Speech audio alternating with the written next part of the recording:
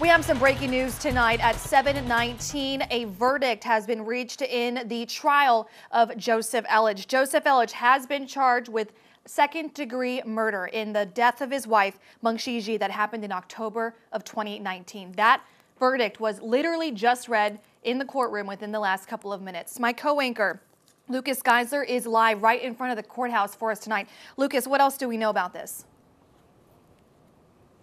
Joseph Elledge, as you say, Deborah, not only charged but convicted of second-degree murder for the death of his wife, Meng Shiji, in 2019, just minutes ago. After about 7 hours of deliberation, Deborah, the jury came to that unanimous decision.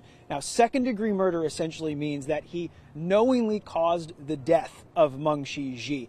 A big part of this case has been whether he deliberated on it. So this isn't exactly the conviction that prosecutors were asking for, who wanted first-degree murder, that he deliberated on it, but instead the jury's saying, going with a lesser charge, that he knowingly caused the death of Meng Shiji.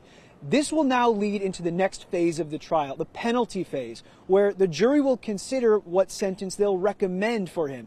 It is a range of punishment that Elledge faces now of 10 to 30 years in prison or life in prison.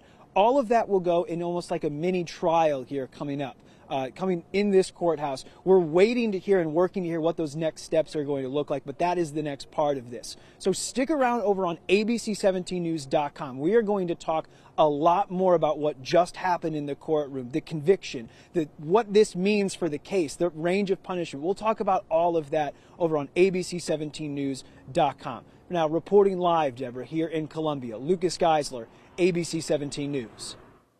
Okay, Lucas, thank you. And like he said, we do have more coverage on this trial up on our website at ABC17news.com.